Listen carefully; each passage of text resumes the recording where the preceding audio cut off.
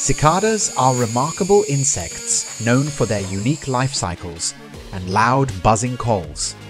These creatures spend the majority of their lives underground, sometimes for up to 17 years, feeding on tree root sap. When they emerge, it's in synchronized, massive numbers.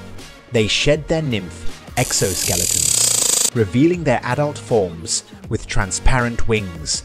The males then produce their loud, distinctive calls, not by vibrating their wings as commonly believed, but by contracting special muscles called tymbals in their abdomen.